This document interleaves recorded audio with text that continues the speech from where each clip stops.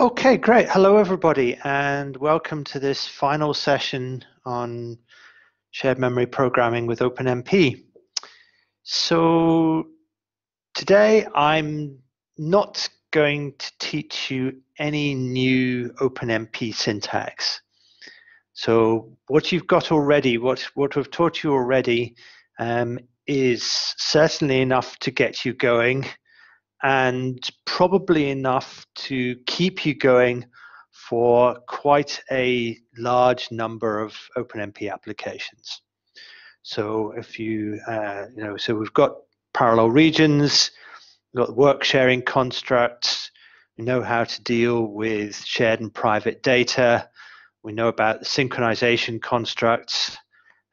So that will typically get you a long way for most OpenMP applications. OpenMP now the standard is now quite big. There is a lot of other stuff in there, but what I've covered is the core content, which will give you a very good start. What I wanted to do today is, first of all, I'm going to cover a bunch of basically small things, but important things, which hopefully will make you better and more productive OpenMP programmers and help you avoid falling into a number of nasty little traps which tend to catch people out when they're starting with OpenMP. So that's the first session, and then in the final session, I'm going to talk about performance issues, because OpenMP is an API where it's relatively easy to get a parallel code working, but getting it working efficiently and tuning the performance can be quite tricky and difficult. So that's what I'm going to cover in the final session today. Okay, as ever, please, if you have questions as we go along, type them in the chat window, and I'll do my best to answer them as we go. Okay, so tips, tricks, and gotchas. Okay, first up, OpenMP directives. So unfortunately, because one nasty side effect of the way OpenMP directives are constructed is that mistyping the sentinel. So if you type in Fortran !OMP instead of $OMP, or you type #pragma OPM instead of #pragma OMP in C or C++, the compiler will not spot that. It will raise no error message, and it will simply you will simply ignore the directive that you have in there. So that means be careful. Most of the time, the consequences are that you just simply won't get any parallelism. You'll just get sequential execution when you thought you had a parallel region or a parallel loop. But there are some nasty cases. So, for example, if you mistype an atomic directive, then the compiler will simply ignore the directive, and you are left with a race condition in your program, which is pretty unpleasant. So just be aware of that.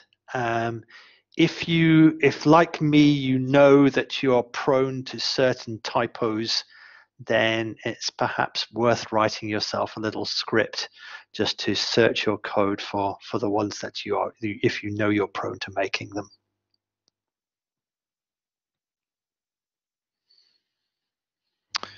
Okay, so as we mentioned before, the way the directives are designed, it's designed to help you write code that works without OpenMP as well as with it.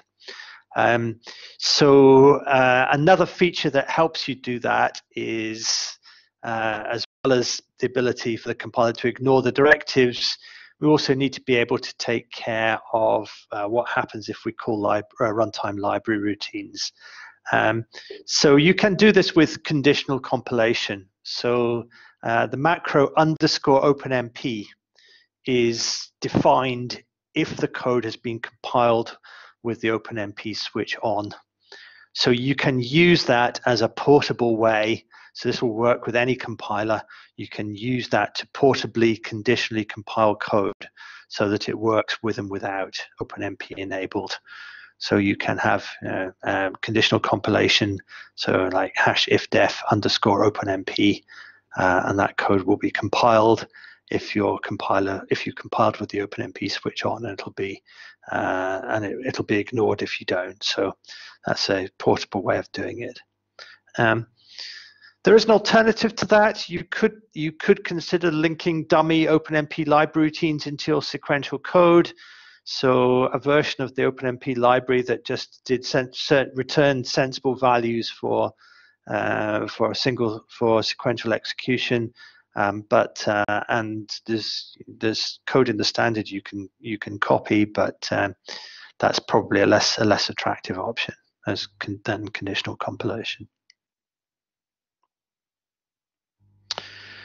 Okay, so this next one is actually straying a little bit into performance issues, but just so that you're aware of the general magnitude of overheads.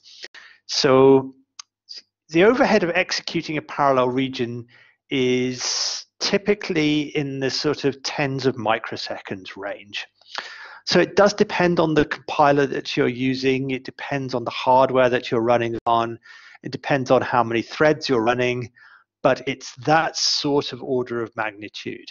And so what does that mean? Well, it means that if the sequential execution time of a section of a code isn't of that order, so it really has to be several times that in order to make it worth parallelizing.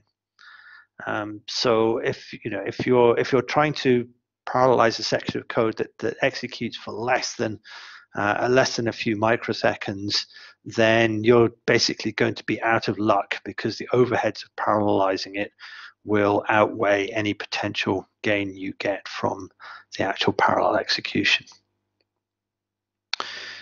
So one situation you can run into is that you have the same piece of code can take different amounts of time to execute depending on the instance.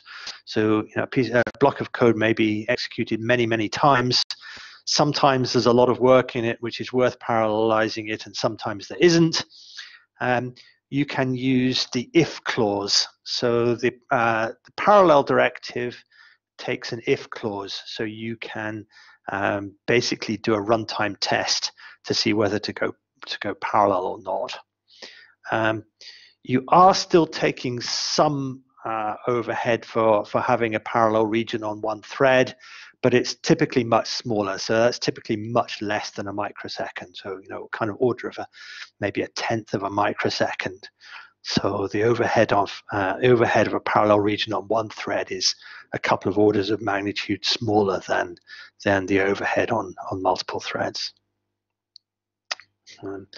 Okay, and something that I've worked on for a long time is a set of micro benchmarks which allow you to do detailed measurements on your system. So it measures these little benchmarks. They measure things like what is the cost of a parallel region? What's the cost of a parallel loop? What's the cost of entering and exiting a critical section, for example? So if you're interested in measuring these things on your system or for a particular compiler, then you're very welcome to use those.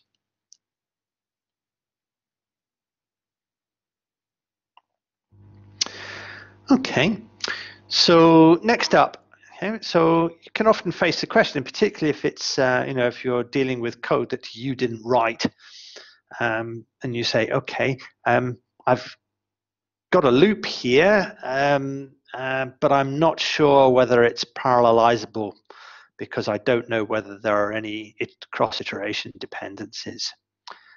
So a very quick and dirty test for whether this is going to work is to run the loop in reverse order.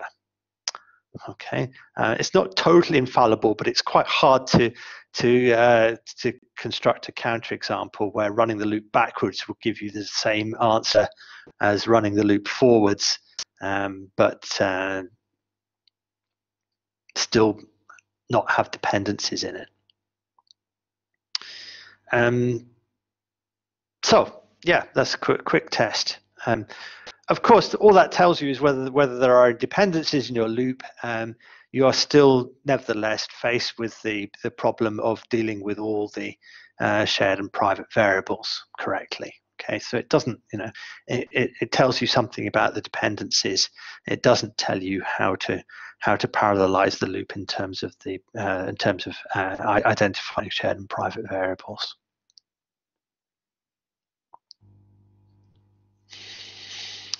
Okay, so I mentioned at some point that I don't think I explained the syntax.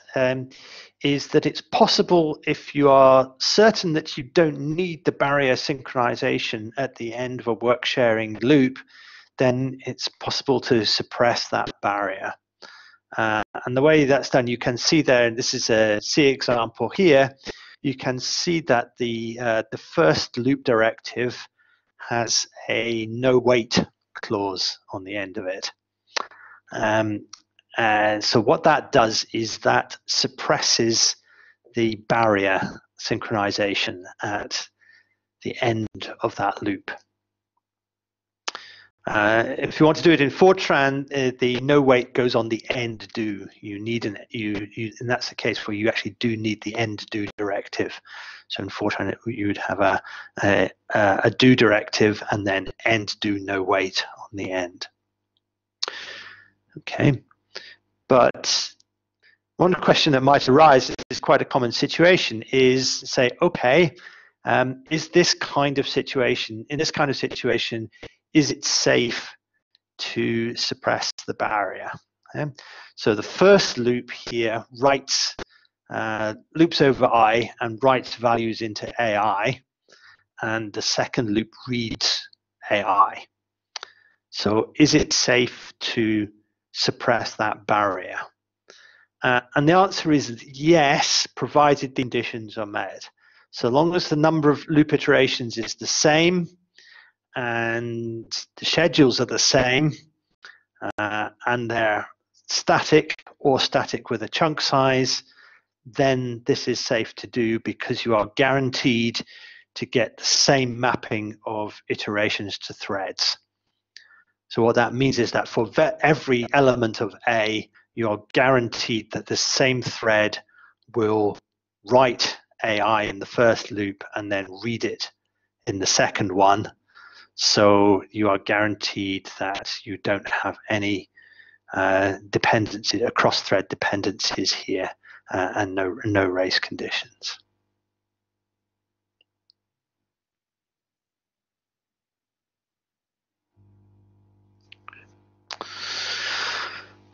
If we're going to be really pedantic, in fact, the default schedule for loops with no schedule clause isn't actually static, it's implementation defined. In practice, though, it does always default to static. This is perhaps being a little bit over pedantic, that you shouldn't necessarily rely on that. Okay, I think it's you're going to be very unlucky if you get caught out by a compiler that doesn't use static as the schedule for loops without a schedule clause.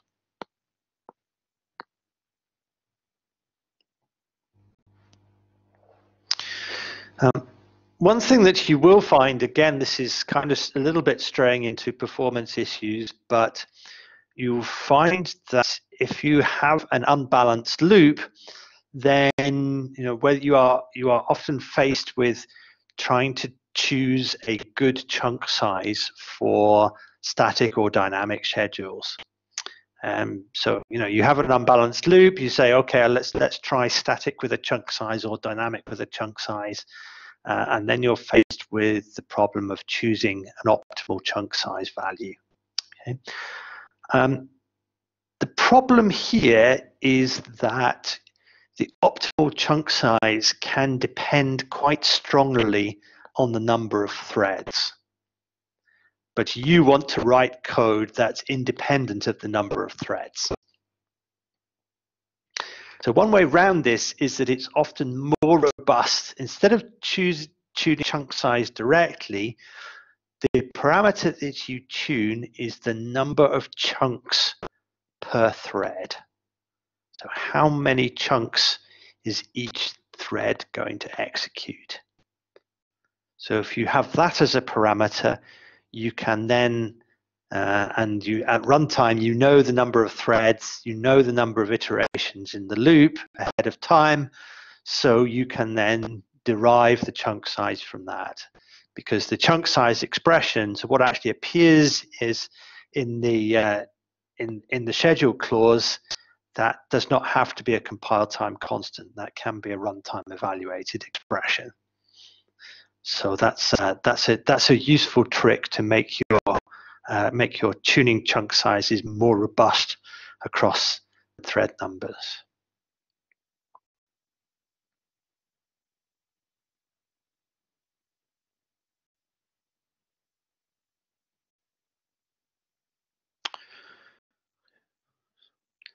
So as we saw in an earlier session, there are essentially these two different ways where you can have, if you want, if you're inside a parallel region and you want a block of code to be executed by one thread only, then you have this choice of whether to use single or master.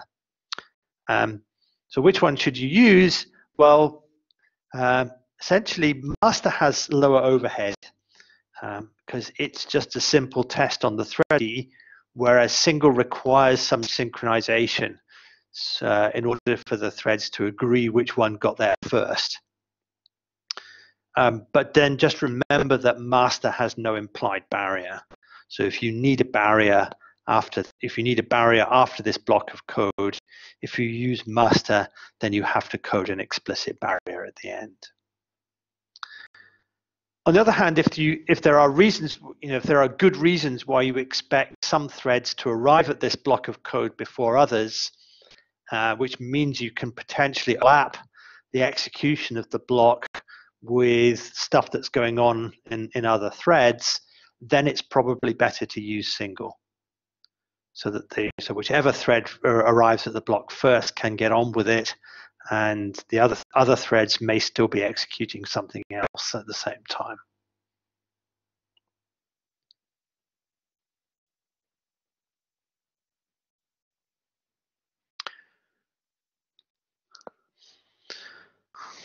So a word or two about data sharing attributes. Don't forget that private variables are uninitialized on entry to parallel regions. That's quite a common source of bugs. And it will cause your code, it can cause your code to fail even if you run on one thread. Because even if you have a parallel region on one thread with a variable that appears in a private clause, you still get a private uninitialized copy of that thing.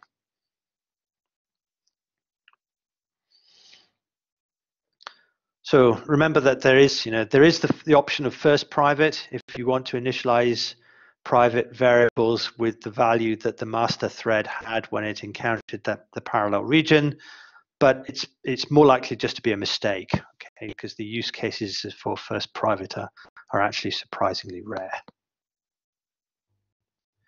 Probably just means that you forgot to assign something to those private variables on every thread inside the parallel region.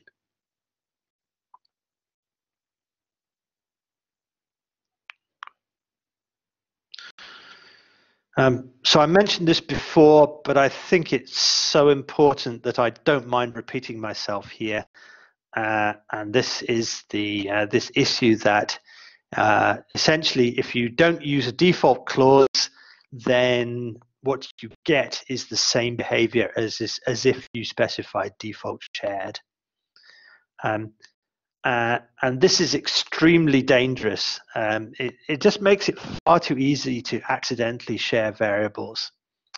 And as I think I mentioned before, I think this is possibly the worst design decision in the history of OpenMP.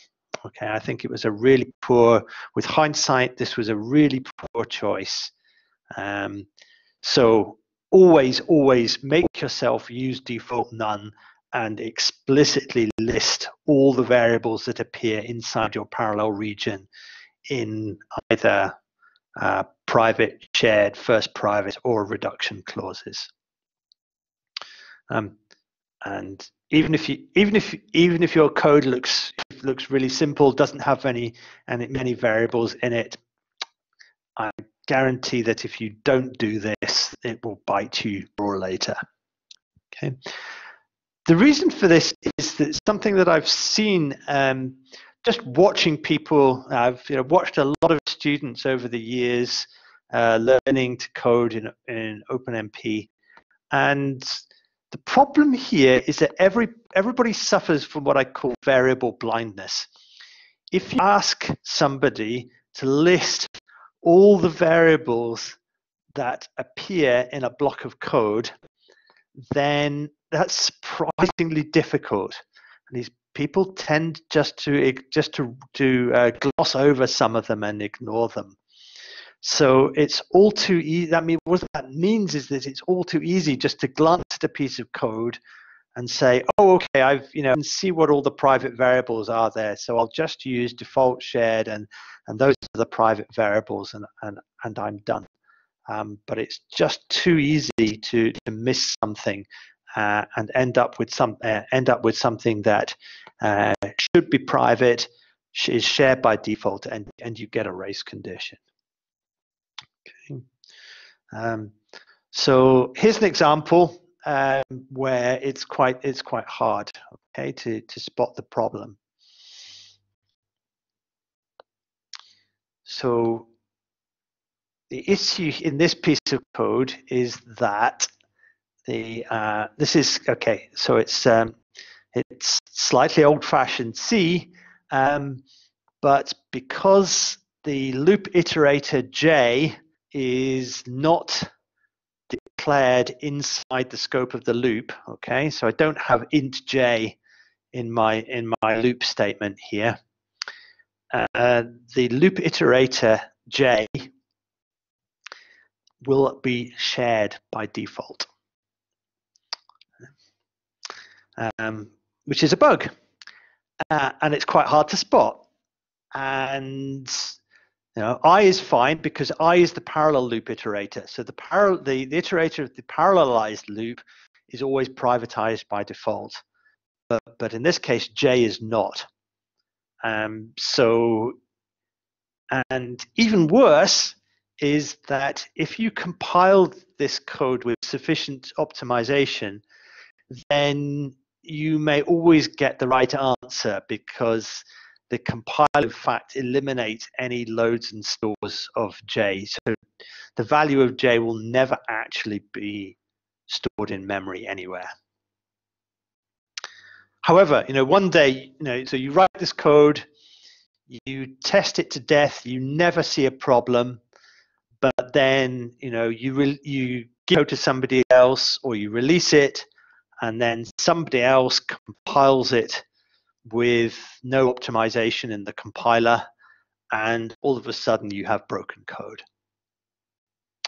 Okay, so this is the kind of problem where and it's not just true for loop iterations. Sort of other loop temporary variables might have a similar kind of problem here.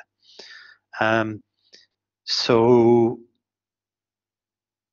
yeah, it's bad, and this kind of problem can largely be avoided by always using default none, because what you will get is a compile time failure, and the compilation will fail, and most compilers are pretty good at telling you, giving you, say, this variable did not appear in any of the data attribute sharing clauses on this parallel region. So the compiler error messages are usually pretty helpful here.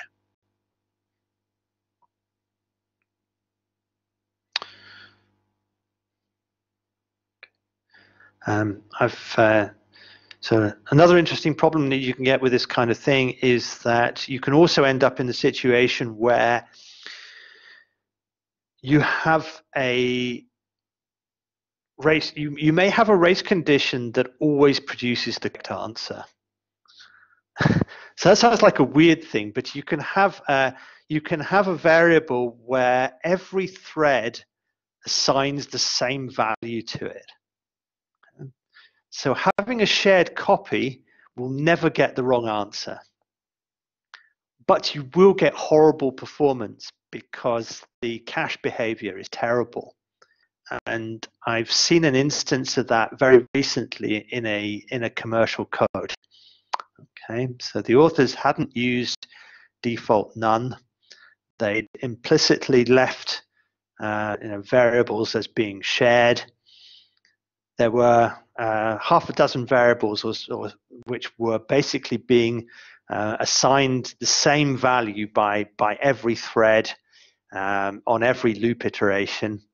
And although there was no problem, the code always got the correct answers, never broke, but the performance was awful.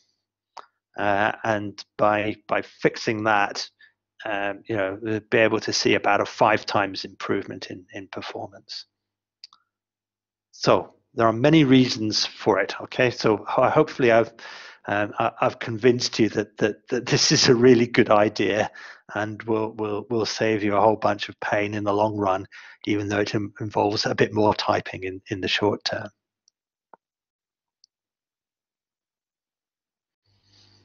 Okay. Okay, this is a nasty little feature, which is to do with global variables. So, let me talk through this example a little bit here. Okay, so I have some global variable called foo here, which is declared at file scope. Okay? And then I have a parallel region where I declare foo in a private clause, so that I have private copies inside the parallel region. I have private copies of foo down here. Okay. But then also inside the parallel region, I make a function call. And this inside the function, there are also references to foo. Okay, because it's accessed from inside the function as a global variable. So the question then arises, okay, if I'm inside this function, which copy of foo does that refer to?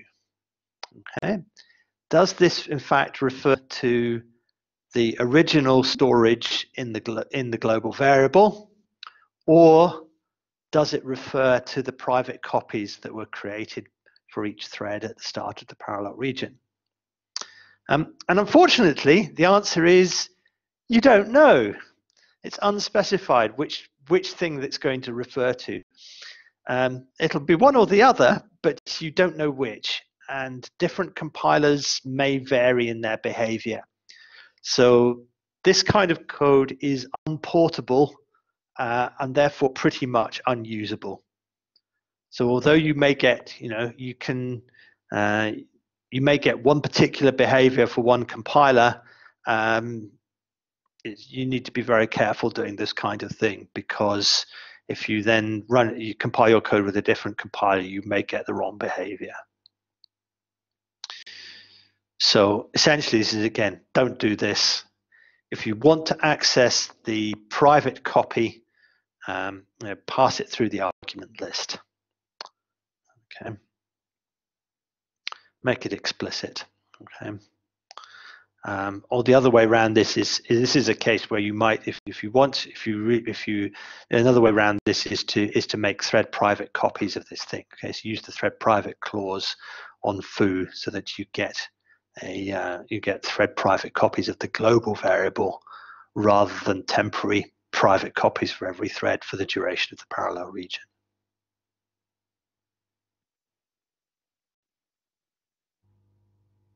Okay.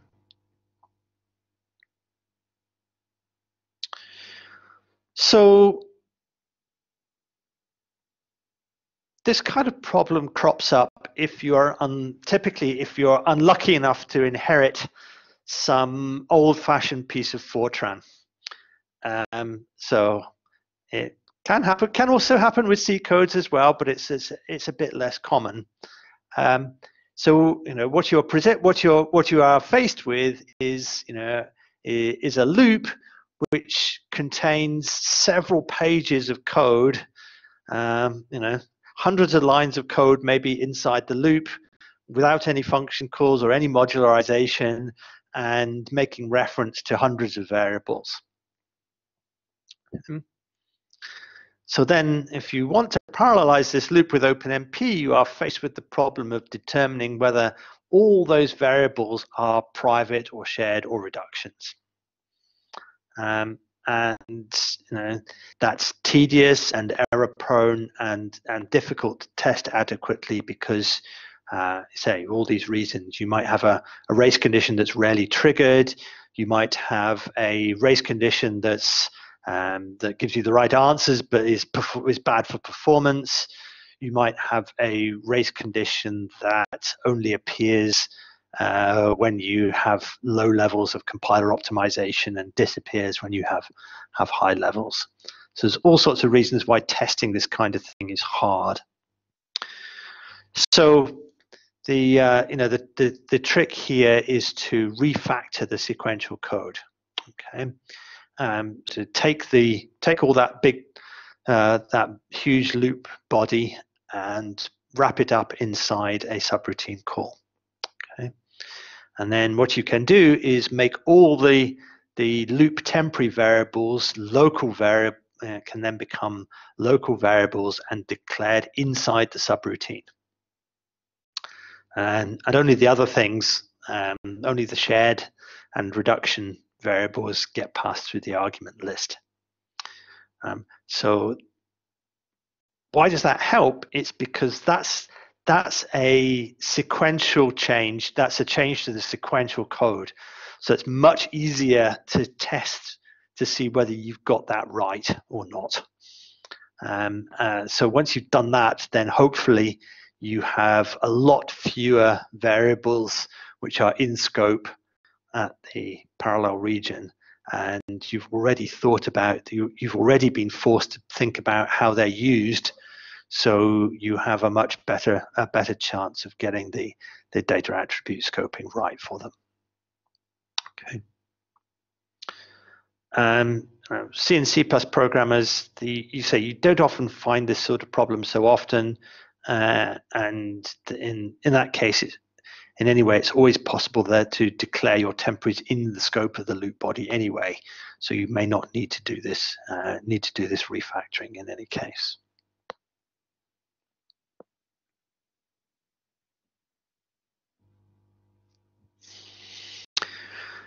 Okay.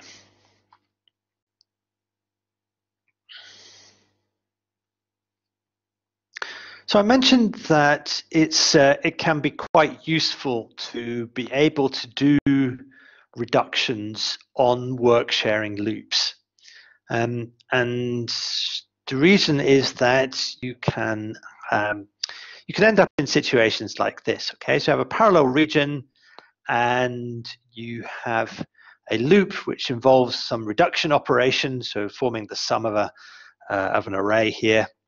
Canonical example, but then you actually want to use the result of that reduction operation later on inside the parallel region. So it means that I can't put the reduction clause on the parallel region because then it's too late. Okay. So I need the result inside the parallel region. So the reduction clause has to go on the loop. Okay. So that means that I need to initialize this variable somewhere. Okay. So that's done here. and that's in fact incorrect. Okay, and that's really not obvious to spot. Okay, in fact, I have a race condition here. I have a hidden race condition, okay? Because on the parallel region, I have to declare sum as a shared variable. Okay? And then what I have here is a race because, in fact, every thread at this point here is setting the value of sum to 0. Now, at first glance, that looks harmless, but in fact it isn't, because what can happen is that if one thread gets ahead, okay, remember they're executing asynchronously here, so for various reasons, threads can be arbitrarily delayed at any point. So one thread might get ahead here. It might get all the way through its loop iterations, add its partial sum into the original storage here, and then later on another thread comes and resets it back to 0 again. So you can actually lose some threads' partial sums by doing this. So yeah, so this is a bug, and it's not that obvious to spot. It looks totally harmless, but it isn't. So how do you fix that? Well, a couple of options here. In this case, it would be possible to move the initialization of sum outside the parallel region, but that's not always possible. You might have a loop inside you might have a sequential loop inside the parallel region, and you might need to reset this value on every iteration. So the only really safe way of doing that is to put this in a single or in a master region with a barrier. Okay, so that only one thread does the initialization of sum, and then there's a barrier synchronization before any of the loop iterations start, and that avoids the potential race here.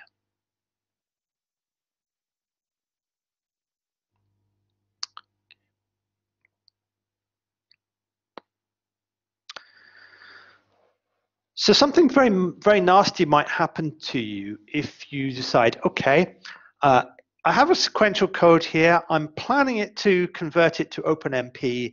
So the first thing I'm going to do is I'll just change the compiler flags. Okay.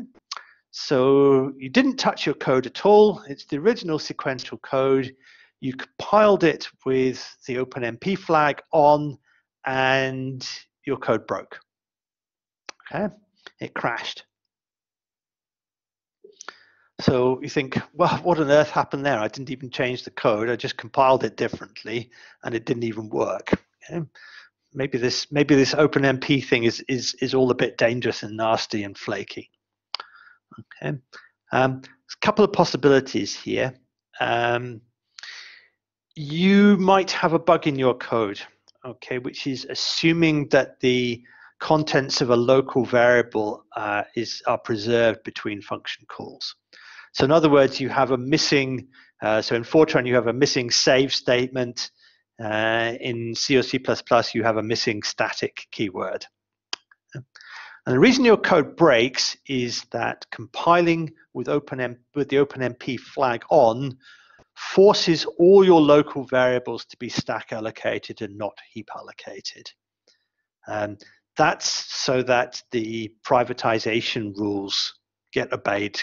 So the compiler makes sure that the privatization rules about local variables get obeyed correctly. Okay. So without the OpenMP flag, the compiler often has a choice. Particularly for arrays, it can choose to heap allocate them instead of stack allocate them. But compiling with OpenMP forces stack allocation, and say if you have a missing save or static, that might break your code.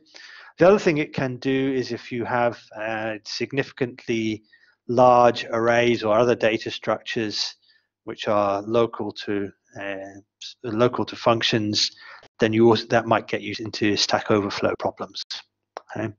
So just compiling with OpenMP can increase the amount of stack space required for your program. And if you run out of stack space, then usually what you get is a horrible death, usually a segmentation fault. So you do need to make sure that you are using, say, if you do have this property where you're expecting values to be preserved across calls, then you do need to use save or static correctly. But that might just uncover more problems, because if you do that, then you have to realize that those variables are then shared by default. So you might then need to declare them as thread private. And in particular, you might need to do something about one common use case for this feature is first time through code. Okay, so you have a flag inside your function which is initially set to true, and the first time the function is called and you execute some code. And then you set the flag to false so that that block of code is never called again. If the first call is going to appear inside a parallel region, then you've got a problem, because you've then a potential race. You've got your multiple threads potentially trying to execute this first time through code. So you either need to think very carefully how you're going to synchronize that correctly, or do something else. So refactor your code so that that one-time through thing gets done before you ever go into a parallel region.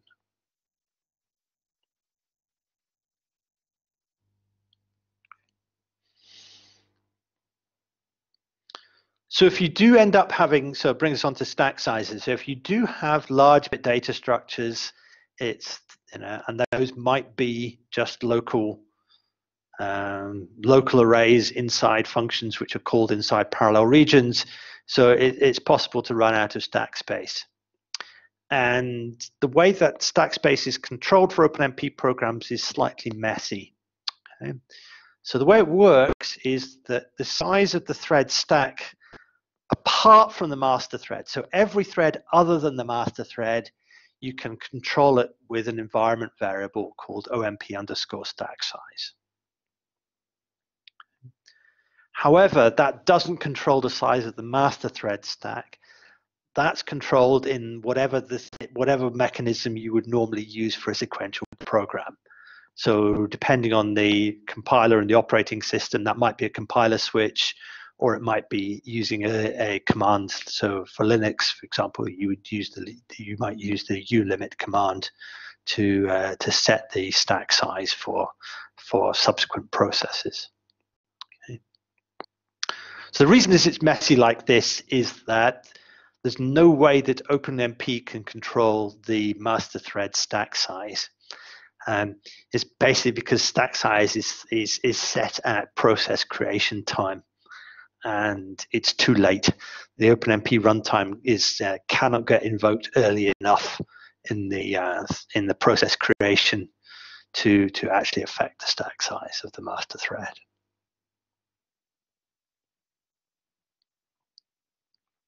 Okay. Yep. Okay. A little bit about synchronization. So you can't protect updates to shared variables in one place with atomic and another place with critical if they might interact, okay, if they might contend. So there's no mutual exclusion between these. So you can't have a parallel region where you have updates to shared variables in different places. You can't protect one of the updates with a critical and another with an atomic, and expect that to mutually exclude properly.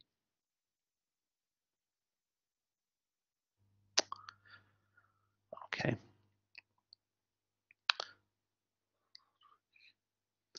So little trick here. Okay. Sometimes you may wish to allocate some storage based on the number of threads. Okay. So you might want to create, you might want to say, you might want to create an array with the same number of elements as you're going to have threads in a parallel region.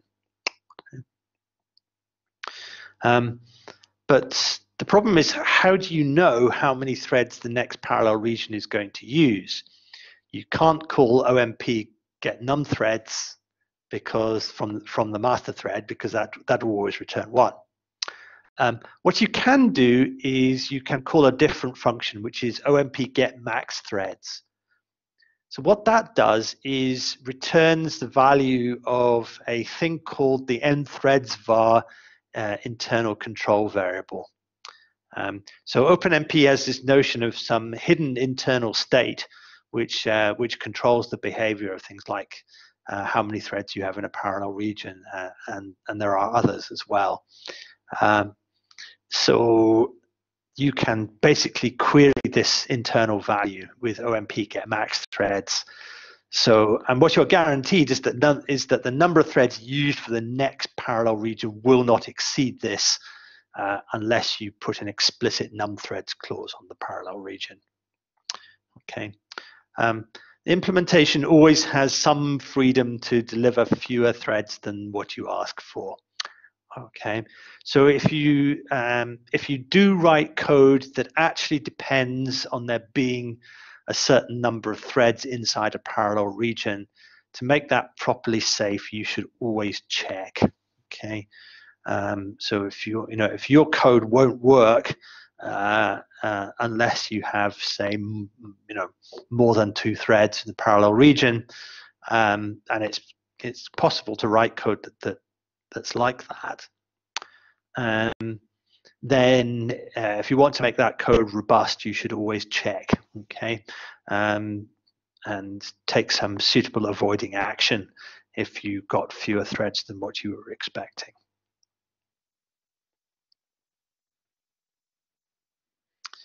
Okay, so again, straying a little bit into performance issues. There are a bunch of environment variables that control the way that threads behave, and which don't affect the way the code executes, but they can affect the performance. Okay, so if you want to maximize performance, then there are some things that you should set, and you can't rely on the defaults being set correctly for these. Different compilers take different attitudes towards this kind of thing. So yeah, so there's basically 3 of them. You set OMP wait policy equals active. So what that does is that it encourages idle threads to spin and consume CPU cycles in, when they're not doing anything. Okay, so for example, if they're waiting at a barrier, or they're between, you've got threads where between parallel regions where threads would be idle, then it's faster to reawaken them if they're already alive, rather than putting them to sleep and waking them up again. So it means that your idle threads are consuming CPU cycles, but that's usually not a problem. It might be potentially less of a good idea on some modern processors where you have turbo clocking, okay? Because doing this to having threads spinning when they're idle may prevent the system from boosting the clock rate for the core where the master thread is running. So you have to be possibly, depending on your, if you do have long gaps between parallel regions, then this might not necessarily be the best idea on some modern processors. The second one is OMP dynamic. So this is nothing to do with the dynamic in the schedule, in the loop scheduling. What this does is it basically says if you set OMP dynamic equals false, then Well, it doesn't really guarantee it, but it's a hint to the runtime to say, don't deliver fewer threads than you asked for. If you set OMP dynamic equals true, then what you're basically saying is the runtime is then encouraged to look at the load on the system, and based on the load on your hardware, then choose the number of threads to execute a parallel region based on the current CPU utilization on your system. So that may end up delivering you fewer threads than what you asked for. So if you don't care about anything else that's running, you just want the performance for your application, you should set OMP dynamic equals false. And the third one is OMP proc bind equals true. So what that does is that it encourages the runtime to bind your threads to physical cores and prevent them migrating, prevent the operating system from deciding to move threads between cores while your application is running, because generally speaking, that's bad for performance.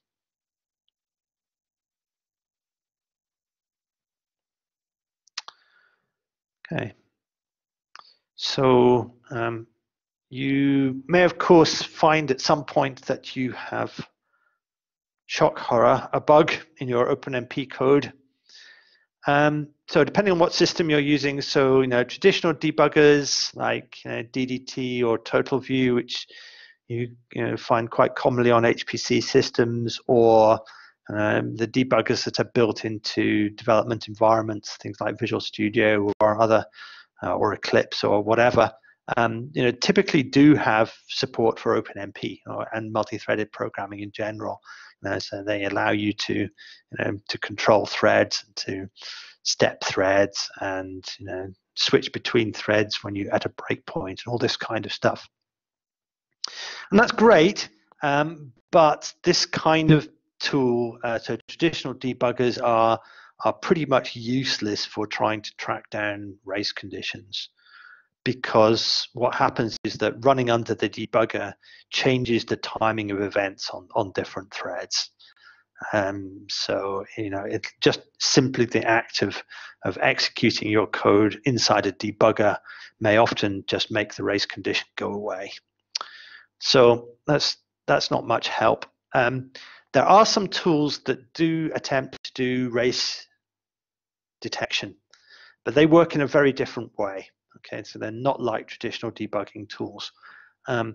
What they do is that they instrument your code, and then they capture a trace of all the memory accesses that happened during a run of your code, and then they do some analysis on that trace to look for races, for conflicting accesses to shared variables that might have occurred, but didn't necessarily actually happen during that execution. Okay. So there's a couple here. So I think you won't find the Oracle one around anymore. I think that's now defunct. But Intel make a tool. So Intel Inspector, or I think it's called Inspector XE these days, is a useful tool that allows you to do some race condition detection. It's not too bad. These type of tools occasionally will throw up false positives. So they will they will throw up a problem which doesn't really exist, and you have to essentially maybe take a bit of care about what sort of length of run you do, because the trace files can get very big. And in which case the tool will probably just grind to a halt or fall over. Okay. Yeah, okay, so if we're interested in performance, then probably you want to time your code or time sections of your code. But the crucial thing here is to make sure that your timer really does actually measure wall clock time. Okay. So, do use OMP get W time, OpenMP's built-in timer, because that does what it says. Okay, that really is wall clock time. Other timers, okay, so like the Linux clock routine, for example, is quite a popular for people to use as a timer.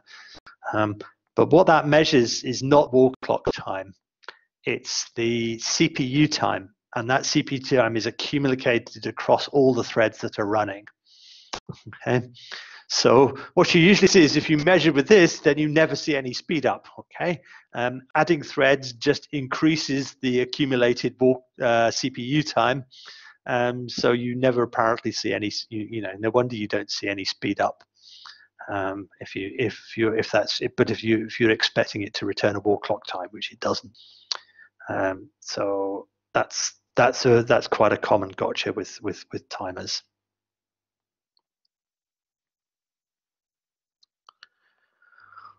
Okay, yeah, so that's the end of this session.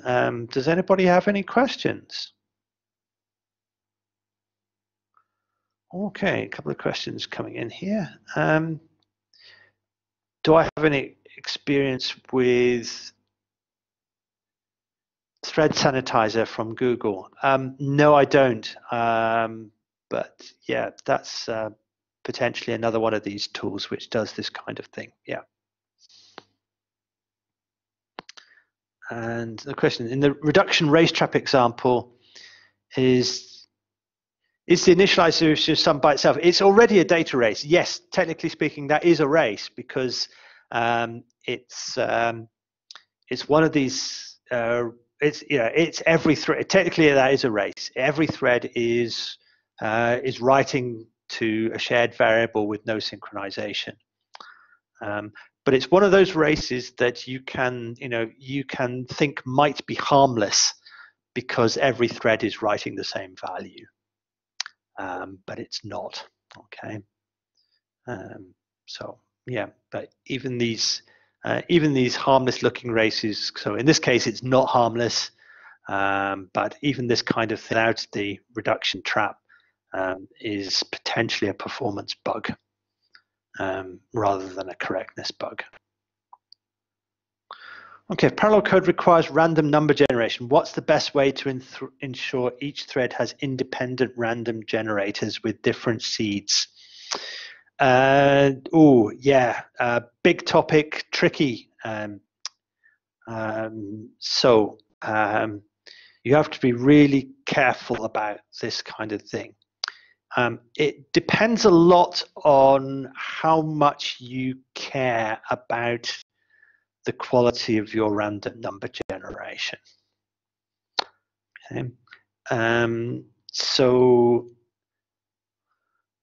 the really safe method is to use one of these one of the types of random generator where you actually have a whole family of random number generators and the different instances use different internal constants.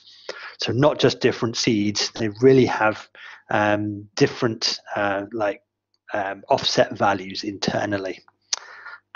So the really safe thing to do is to use one of those family, random number generator family, and use a different instance, completely different instance on every thread.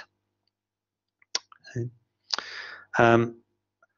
Otherwise, it depends on the library. Okay, it depends whether your random number generator is thread safe or not.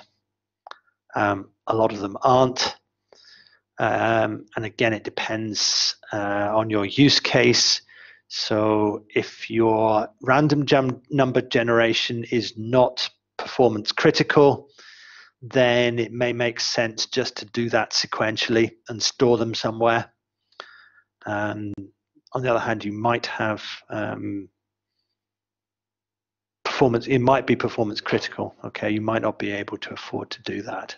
Say, in which case you have to look at one of the other solutions. But yeah, parallel random number generation is a big topic in itself. and it does depend a bit on how sensitive your application is. Because even with, you can run into the problem is even if threads have different seeds, then it's hard to guarantee that parts of the sequence on different threads will not overlap at some point, which for some applications is fine. For other applications, that would be total disaster. Oh, spotted a bug in my code. Thank you very much. Oh, yes. Thank you. Okay, a course on OpenMP tasking. So I do cover that in some of our live courses. I haven't done it we haven't run that as an online one. Yeah, but if you're interested, if you go onto the Archer website, if you look under the there's a past course materials repository. So if you look for advanced OpenMP courses, you can at least pick up my materials on tasking. Okay, great. So let's take a break and resume again at in 20 minutes or so at 1:30 with the performance material. Okay, great. Speak to you soon. Okay, so this last session is all about performance issues, as promised. So if you're new to OpenMP, and even if you're not, then this is only kind of half a joke. Okay, so you might end up in this kind of situation. So you wrote your OpenMP program, and you checked it gave you the right answers. So you ran some timing tests, and well, the speed up was a bit disappointing, really. Now what do I do? Say, most of us probably been there.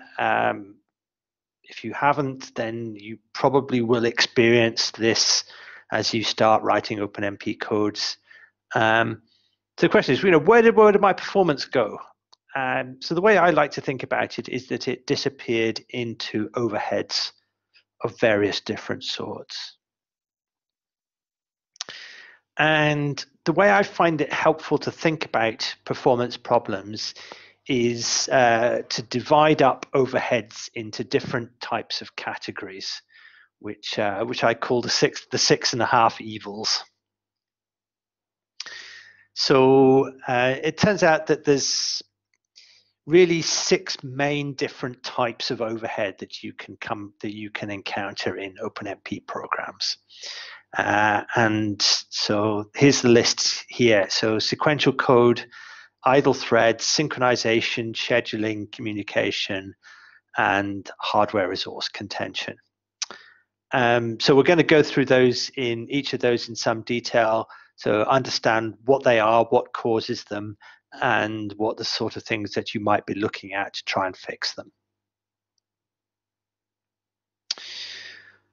There's another, what about the half? Okay, there's another minor one, which is to do with compiler non-optimization, which I will mention very briefly at the end. It's pretty unusual to come across it, but it's just worth knowing that there is a possibility, and to be aware that it could happen. But it's pretty uncommon these days.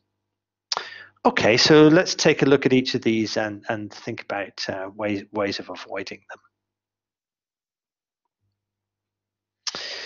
So the first evil is sequential code. So remember that in OpenMP, because of this sort of fork join parallel region opening and closing model of parallelism, all the code that's outside parallel regions, or probably all the code that's inside master or single directives, is sequential code. So it's parts of the application where one thread is executing and all the rest are doing nothing. So the time that's spent in this sequential code, in the sequential part of the application, is going to limit performance. That's just a statement of Amdahl's law.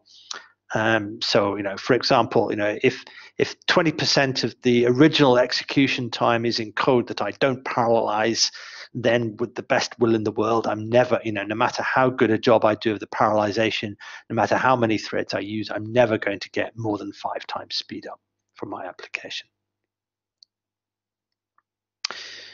So if that's what's causing us a problem, well, at least that's relatively straightforward to diagnose.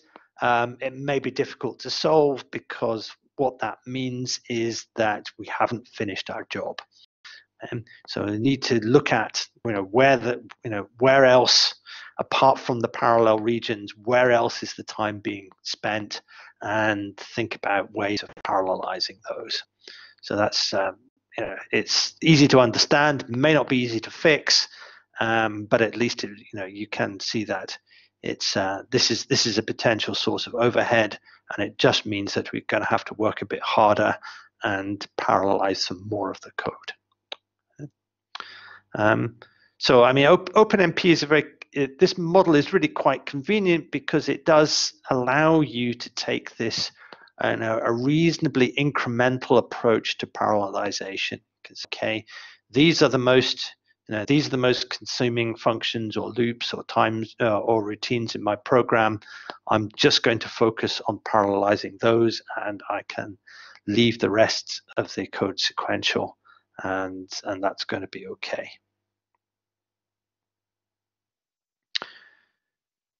But what that does mean is that you can easily run into this problem where you basically haven't finished. Okay, number 2 is idle threads.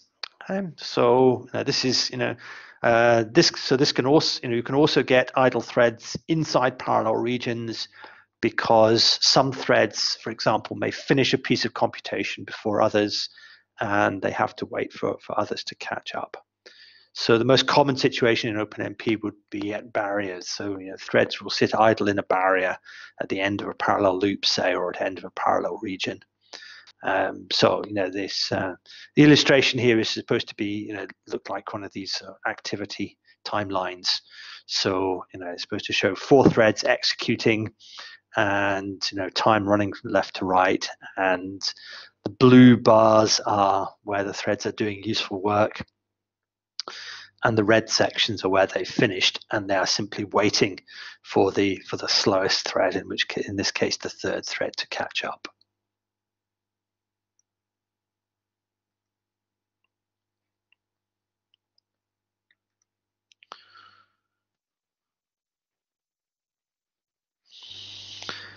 So fixing this type of problem is usually down to avoiding load imbalance.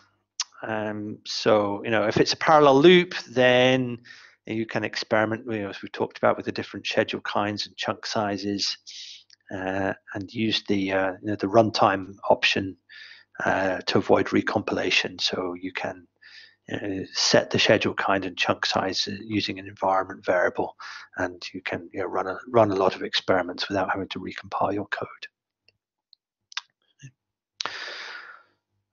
For more irregular computations, so I haven't talked about OpenMP tasks in this course, but for very irregular types of computation, using tasks can be helpful, because in that case the runtime is meant to take care of the load balancing for you.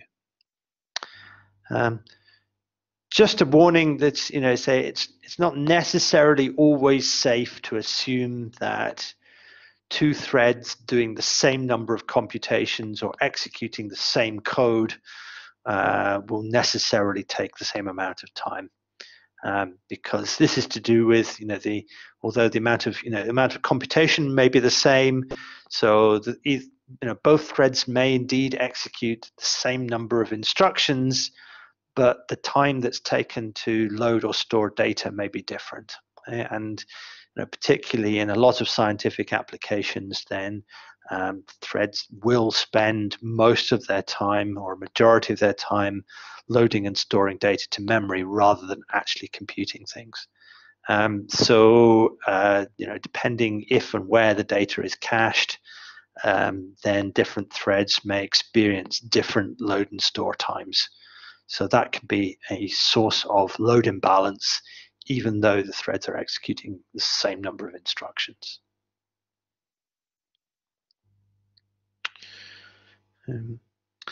So you can also get idle time, for example, at critical sections. So so in this case, I've got my timeline here. The green stripy bit is supposed to be a critical section, so where only one thread at a time can access that piece of code, can execute that piece of code. So once the thread has entered it, all the other threads have to wait their turn. So that's another source of potential threads being idle. So, in OpenMP, critical regions, atomics, or lock routines, if you use any of those as a synchronization mechanism, then you can also run into problems with having idle threads when you have contention for these synchronization mechanisms.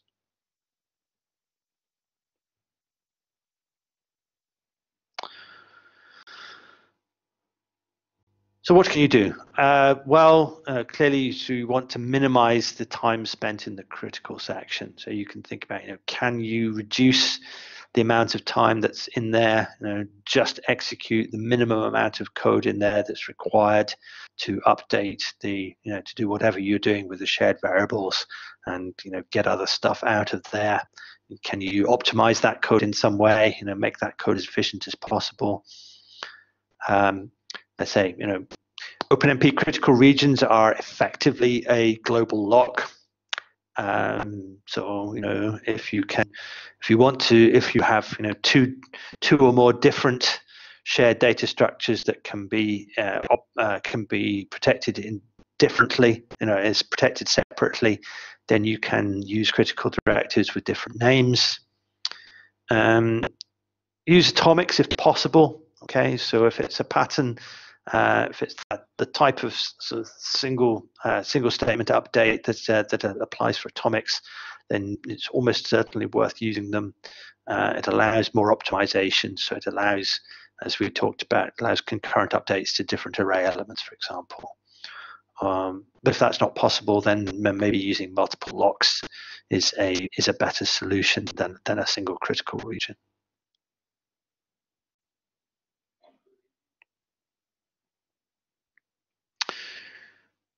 Okay, so that brings us on to number 3, which is the synchronization itself. Okay, so every time we synchronize threads, there's going to be some overhead, even if the threads are never idle. Okay, because there has to be some communication mechanism between the threads to make the synchronization possible.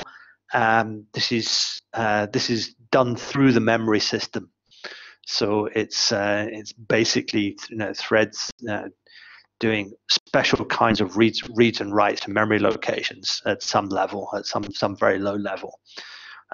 So this is not for free, and many OpenMP codes, because OpenMP is built around parallel regions which have a barrier at the end, and parallel loops which have a barrier at the end unless you explicitly suppress it. So that means that typical OpenMP codes are full of implicit barriers, and these can be quite expensive. So we talked about the overhead of parallel regions in the last talk, and a lot of that overhead is actually down to the barrier synchronization at the end. So, depending on the number of threads and the runtime of the hardware, but say, typically you're looking at thousands to tens of thousands of processor clock cycles to do a barrier synchronization. And other types of synchronization, so criticals, atomics, and locks are not free either. And that also applies to tasks, which we haven't really talked about. Okay. So in order to be able to avoid synchronization overheads, basically means that you have to try and think about parallelizing at the outermost level possible. So to increase the granularity of the parallelization, so that you reduce the frequency of barriers. So that may not always be convenient or natural. The way your code is written may mean that all your parallelism is essentially exposed in lots of different individual loops. Parallelizing those may mean that you have a barrier at the end of each of them, and an individual loop may not actually execute for very long. So if that's the problem, then you need to think about making your parallelism more coarse-grained. So that might, for example, require reordering of loops, but that in turn might also involve a reordering of array indices if you're operating on multidimensional arrays. Okay. I mentioned no wait clauses. You can think about using those, but you have to be pretty careful. It's obviously easy to introduce race conditions by removing barriers that are actually required for correctness.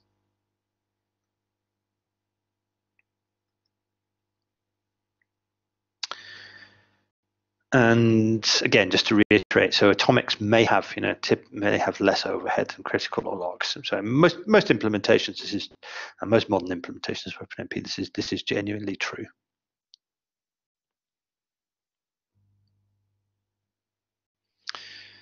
Okay. The next evil is scheduling. So OpenMP program, in any threaded program, if we're creating computational tasks, but we're relying on the runtime to do some assignment of these tasks to threads, then we're going to incur some overheads, because the process of the runtime doing this is, again, not for free. And some of that may actually be down to internal synchronization in the runtime. But it's not just synchronization. It's going to be other bookkeeping code going on in the runtime to take care of this kind of thing. So this happens where we have non-static loop schedules. So if you have dynamic or guided or possibly auto loop schedules, then you have some overhead incurred for the runtime doing the scheduling of loop iterations to threads. And it also happens with tasks as well. But so an example like this, so if I have a loop with 10 million iterations, so that may execute for a long time, but each individual iteration doesn't do very much, then using a dynamic schedule with a chunk size of 1 might not work out very well, because in every single iteration there is some overhead occurred with the runtime deciding which thread is going to execute it. So that kind of thing might not work out.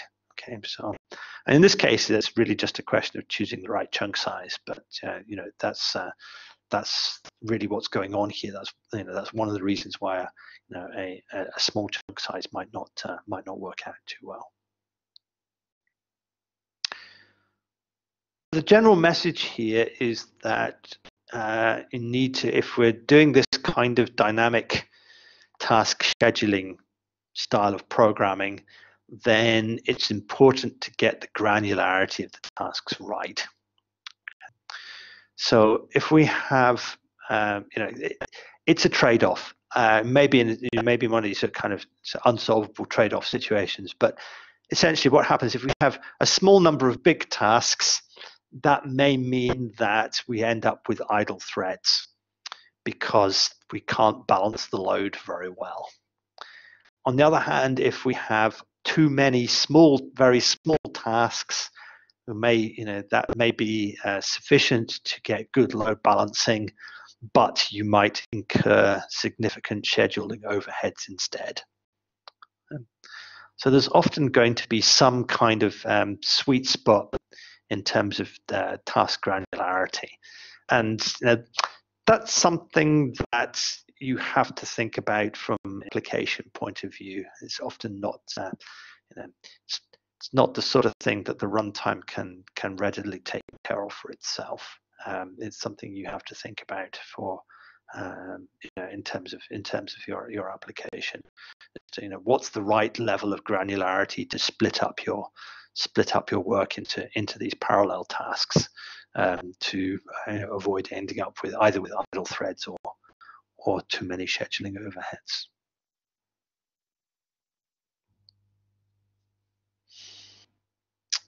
Okay. So far, these are reasonably easy things to think about and reason about. We come on to the next one, which is communication. It actually gets a lot more difficult. The reason is that our shared memory systems, which is what we're targeting with OpenMP, communication is kind of disguised. It shows up as increased memory access costs because it takes longer to access data in main memory or data in another processor's cache than it does to access it in the local cache. I have to remember so on modern hardware, memory accesses are relatively expensive operations. So think of order of 100 clock cycles for a main memory access is compared to sort of a handful of cycles to do a floating point operation. So in most shared memory hardware, the communication between processors or between cores is placed via cache coherency mechanism. So I'll give a very brief explanation about what that is in a minute. But the problem is that compared to something like a message passing model, the communication is very fine-grained. It's on the level of individual loads and stores. And it's also spread throughout the program in a way that's not obvious. So what do I mean by that? Okay, so typically, if any of you are familiar with writing message passing programming in MPI, for example, then it's very obvious exactly where the communication is taking place because you had to code it explicitly. Okay, so all the communication takes place in calls to the MPI library, so you know where to look. In shared memory programs, the communication is appearing in certain load and store operations. So these are, but it's hard to tell which ones are affected just by looking at the code. So this makes it much harder to analyze. It's very difficult to just eyeball a piece of code and say to yourself, well, yes, obviously there is some inter-thread communication going on here at in the loads of this array element on this line. Okay? So looking at code and figuring that out is pretty difficult, and it's also much harder to monitor. Okay?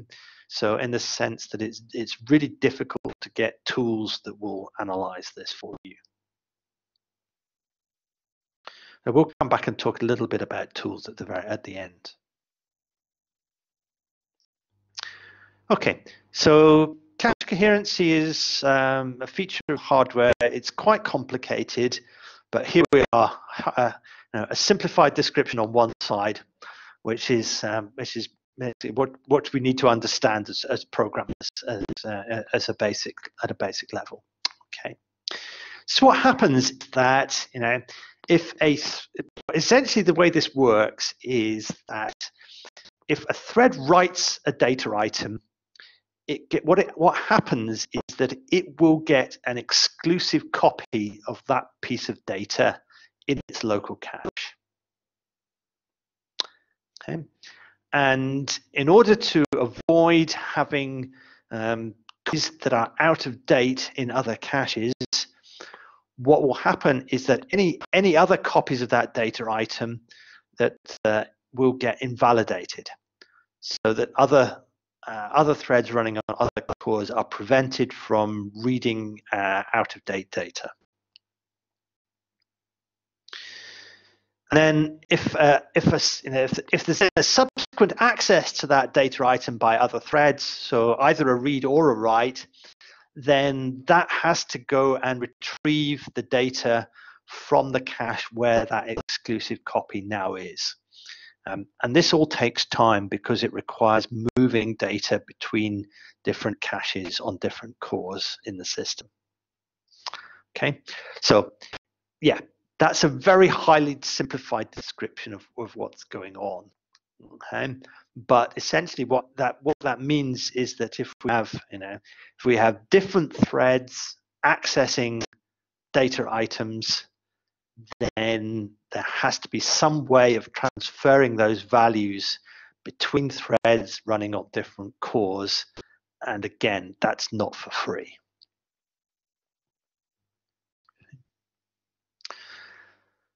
So what can we do about this? Well, really, when we're writing OpenMP programs, we have to think about data affinity. What do I mean by that? Well, data is going to get cached on processes which are accessing it. Okay, that's what caches do. So it's important to reuse cached data as much as possible. So of course, this is also important for the performance of sequential programs. But there's this kind of extra dimension to it when we come to multi-threaded programs, in the sense that not only do we want to reuse cache data as much as possible, but we want to make sure that it's the same thread that's doing the reuse. So what do I mean by writing code with good data affinity? That means essentially ensuring that the same thread is going to access the same subset of your program data as much as possible. Okay? And it's also generally important to try and make these subsets large, reasonably large contiguous chunks of data. Okay, so not just, it may not be sufficient for reasons which I'll come on to in a minute to make sure to ensure that it's just having threads accessing different words of data may not be enough. As an aside, it's also important to prevent threads migrating between cores while the code is running. Because what will happen is, so if a thread switches from running on one core to another core, it will have left all its cached data behind. Okay, so the act of moving a thread does not automatically or freely move the data that was in the cache on the core where it used to be running. So now where the thread's now running on a new core, then all that data that it was recently used is now somewhere else and has to follow it, and that's not for free. Okay, so that's one of the reasons why having threads migrating between cores is not a good idea for performance.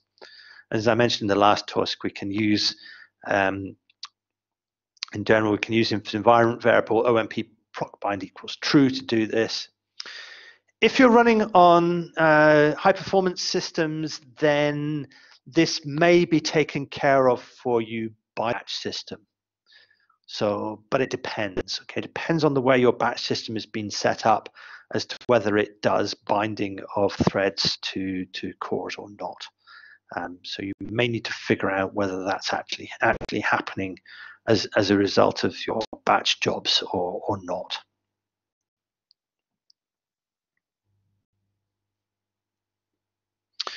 Okay, so here's an attempt to illustrate an example here.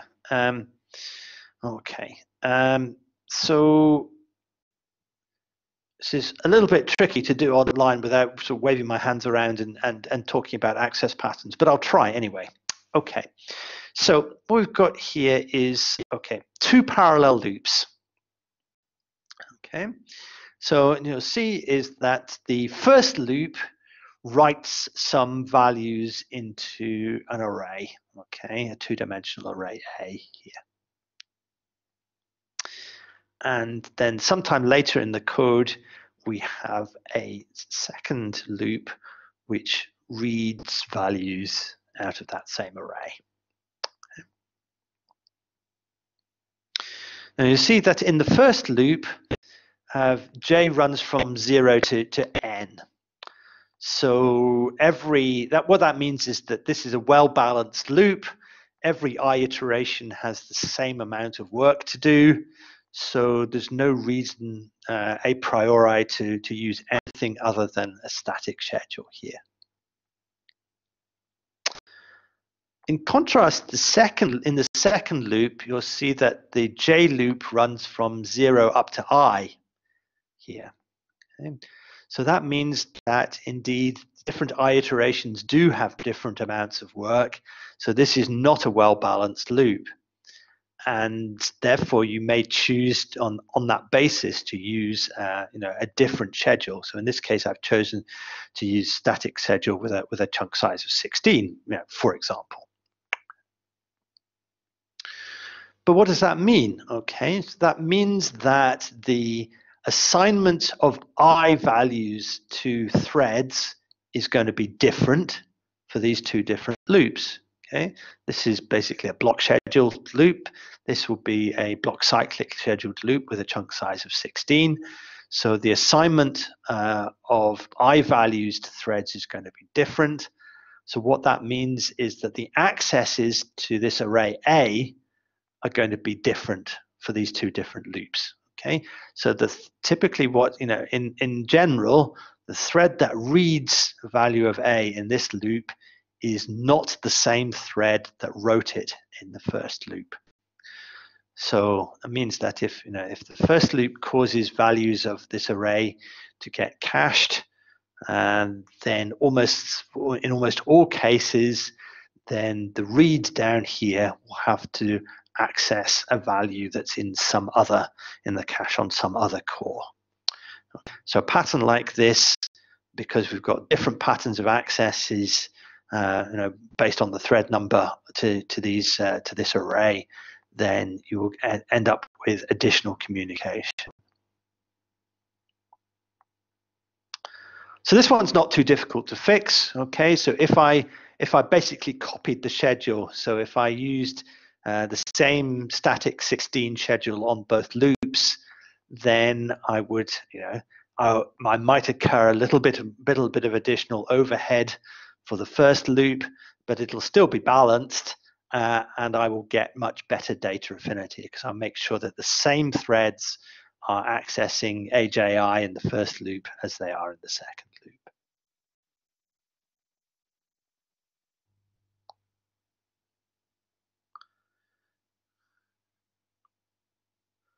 Okay.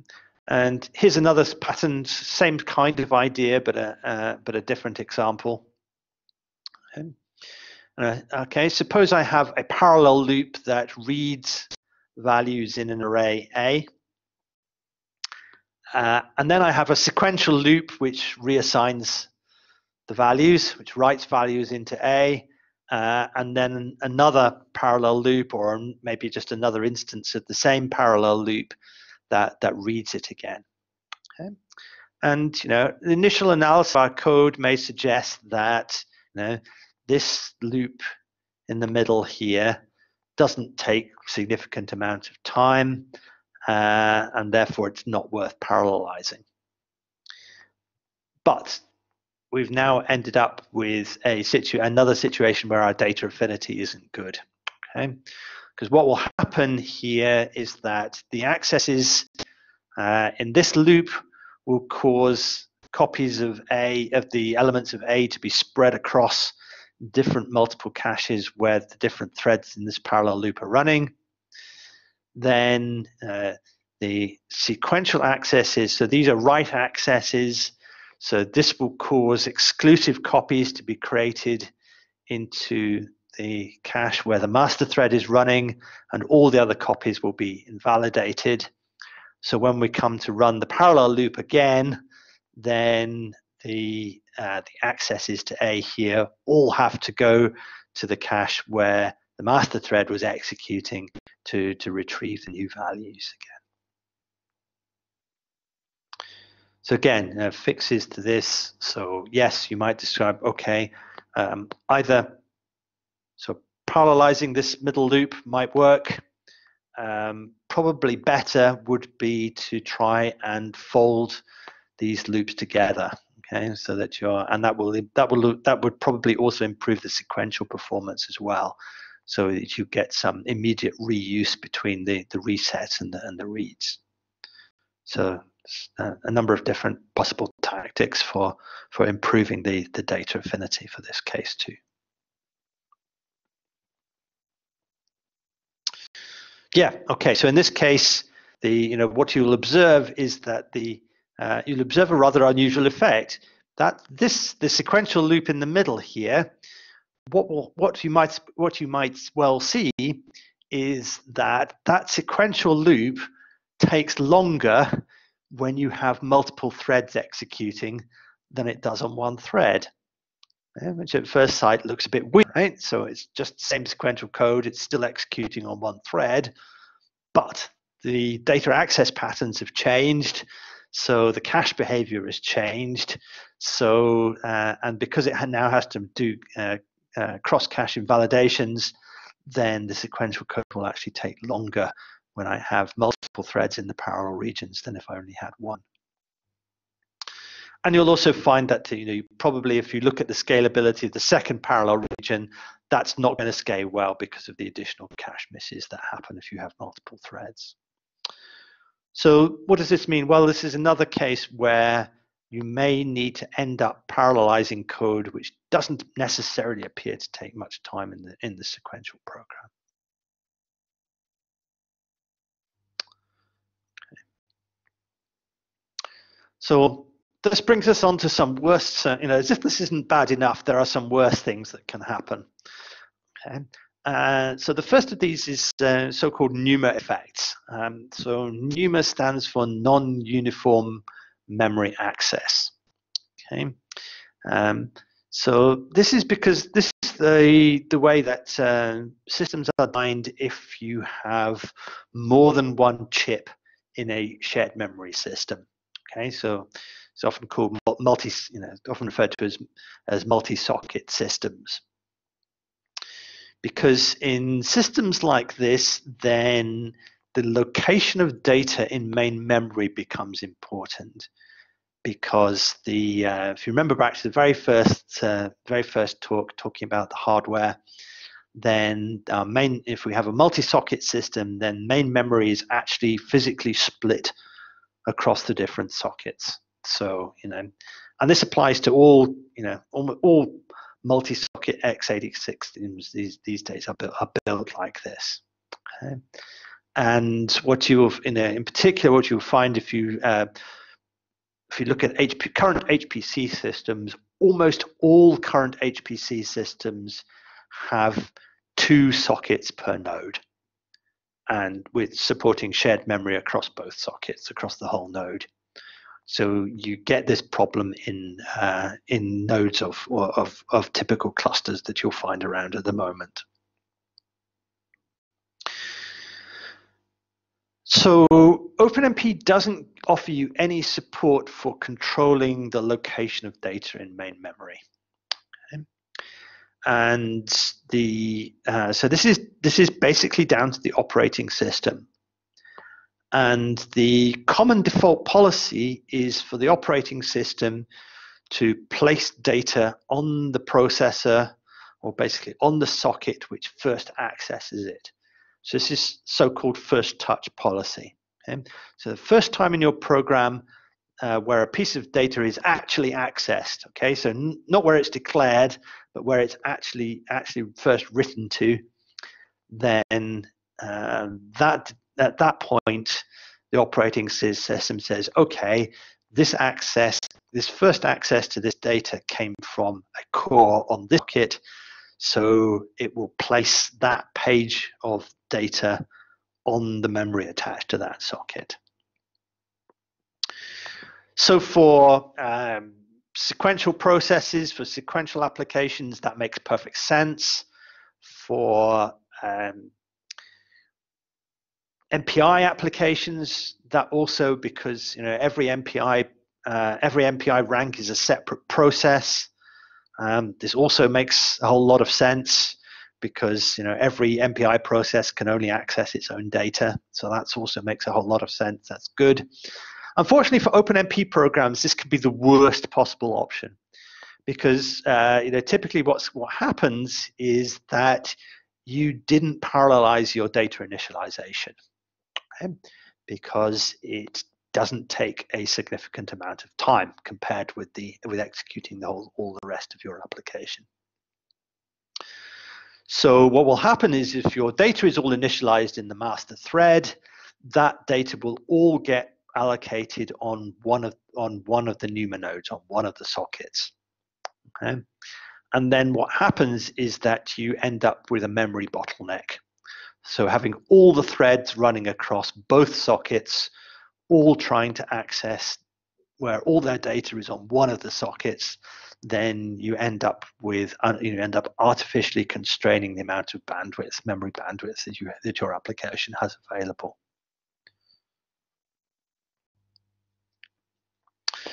So how do you avoid this? Okay, so in some operating systems, there are options to control your data placement.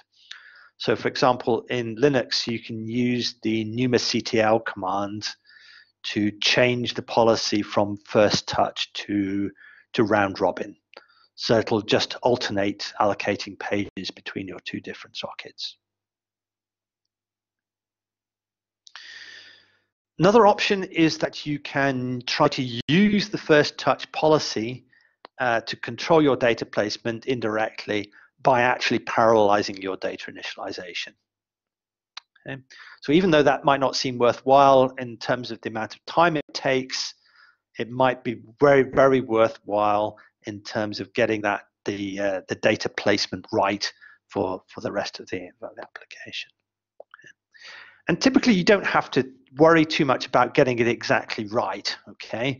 And in fact, in many applications, there may not be an obviously right distribution of data between your different bits of memory.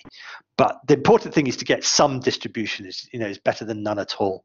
You want to avoid this pathological case where all your data is allocated on one socket. So this may or may not be straightforward. Okay, it depends on the data structures in your application.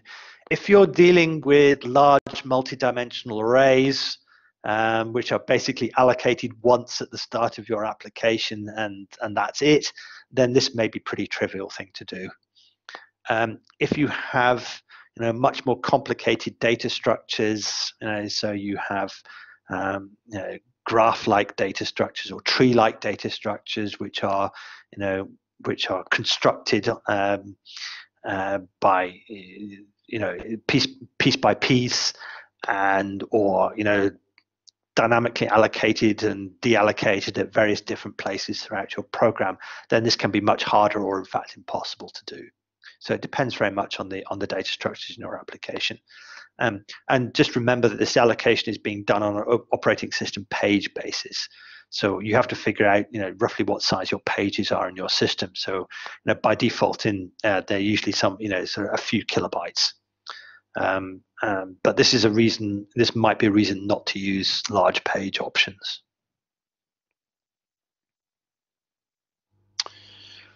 Okay. So that's bad. So NUMA effects are nasty.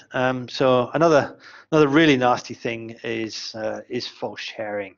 Though, to be fair, advances in modern processors have done a reasonable amount to reduce the impact of this, but it's nevertheless still visible.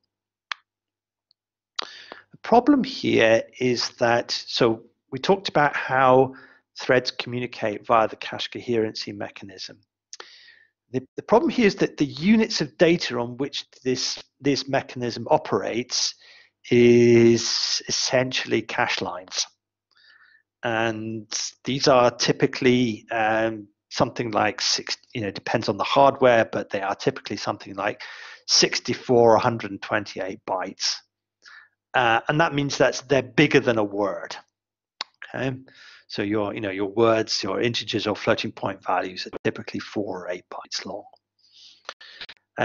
So the problem happens is if you have different threads writing to neighboring words in memory, that might still cause cache invalidations. Okay? So logically, you've got no communication going on in your program because the threads are not actually sharing any words of data. So there's no race conditions, there's no communication, but nevertheless, if threads happen to be writing to neighboring words in memory, it still may trigger the cache coherency invalidation mechanisms.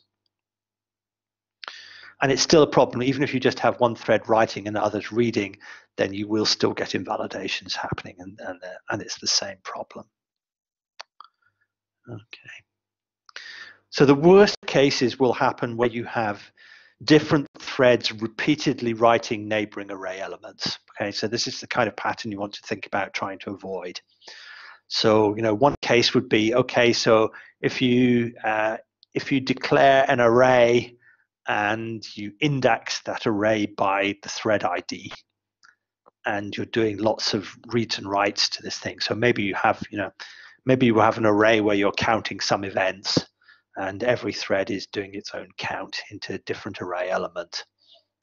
Then this will trigger this kind of problem. So every write will invalidate all the values that happen to be all the values that really belong to neighboring threads that happen to lie in the same cache line.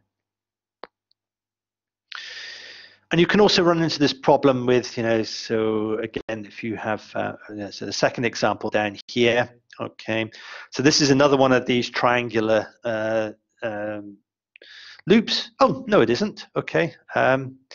So, but anyway, okay, yeah, I suppose it would be better if, would make more sense if I had a triangular loop here, if I had j equals 0, j less than I here. So I had one of these unbalanced loops. So I wanted to choose a non-default schedule here. But if I choose static 1 here, what does that mean? It means that neighboring values, so consecutive values of I, will be executed by different threads, and that implies that different threads are going to be reading and writing neighboring values in this array B here. So again, this is the same problem. Okay, so I'm going to end up with different threads writing neighboring words in memory. Will also potentially trigger the problem.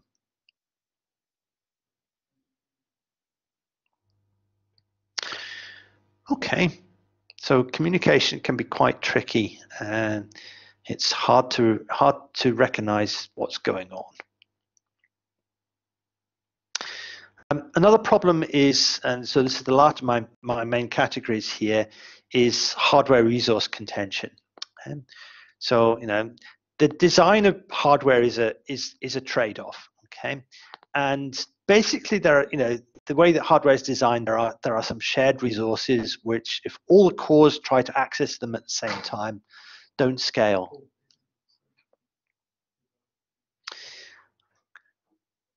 So, or put it another way, think of it as a sort of glass half empty versus glass half full argument. And an application which runs on a single core, not single code. So an application running on a single core can access more than its fair share of the resources. Okay? So in particular, cores and therefore the threads which are running on them can contend for memory bandwidth, and also for cache capacity, and also potentially for functional units like floating point units if we're using simultaneous multi-threading or hyper-threading. So if we're using hardware threads, then threads can contend for the functional units on the processor as well. But the worst problems are typically with memory bandwidth. Okay? So codes which are very bandwidth hungry will typically not scale linearly on most shared memory hardware. Okay?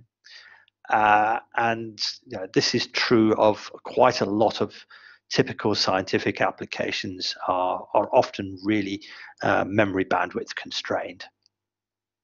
So just because of the hardware, it's really nothing to do with the efficiency of OpenMP. It's really a hardware effect that you won't get good scalability.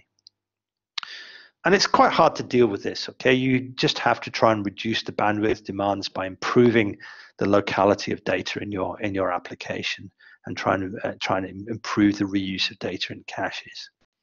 So that's probably going to benefit the sequential performance as well. So it's generally a good thing, but it's often quite difficult to achieve without some fairly major restructuring of the memory access patterns in your application. Okay, so try not to present you with too many graphs or data in this to look at, but this one I think is really quite instructive and a nice example. So okay, so what I did, so I took one of the nodes on Archer, which happens to be an Intel. It's a bit of an old processor these days, but that doesn't really matter. So it's an Intel Ivy Bridge processor. It has 12 cores. Each core has its own level 1 and level 2 caches, and then there's a 30 megabyte shared L3 cache between all the cores.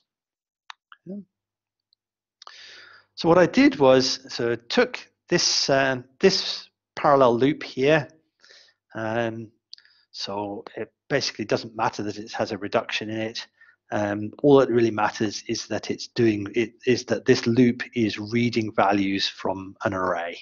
Okay, so it's just doing straightforward accesses to an array here.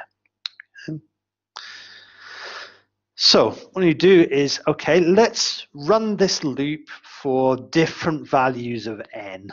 Okay, and I'm going to repeat the execution often enough so that I will get the benefit. So if if the values of a will fit in some level of cache, then I will get the benefit of reusing them by repeating the execution of this parallel loop. Okay. So run this for lots of different values of n, from very small to very large, and ask the question, okay, so for different numbers of threads, how much speed up will I get from executing this loop in parallel? Okay, and that's what's shown on this slide here. Okay, so what I'm illustrating here is, so on the y-axis I have the speed up gained, and I'm plotting that against the number of iterations in the loop. Okay, so I start off at very small values, just a few hundred, and running up to 100 million or so iterations at the end here. So what you'll immediately see is that, okay, and so the different lines represent different numbers of threads. Okay, so blue is 2 threads, red is 3 threads, green is 6 threads, and purple is 12 threads. So what you will see immediately is that for small number, if there aren't very many iterations in the loop, so down at the bottom left-hand side here is, then the speed up that I get is actually much less than 1. So what that means is that the parallel code is running much slower than the code on one thread. What's going on here? Well, this is death by synchronization. Okay, this is the problem that there isn't enough work inside the parallel loop to overcome the overheads of the parallel region. And so because the compiler does a pretty good job of optimizing this loop, it vectorizes it and so on. It's very efficient. It turns out that you need I need of the order of kind of tens of thousands of iterations in that loop just to break even. Okay, so I need to have enough work in the loop to make it worth parallelizing. So provided I do that, then for 2 threads, okay, everything is pretty much, it behaves like you would expect. Okay, so by the time I've got in, if the loop's big enough, then I will always get more or less a 2 times speed up on 2 threads, which is nice. Okay, when I go to 3 threads, I see something that's slightly odd going on.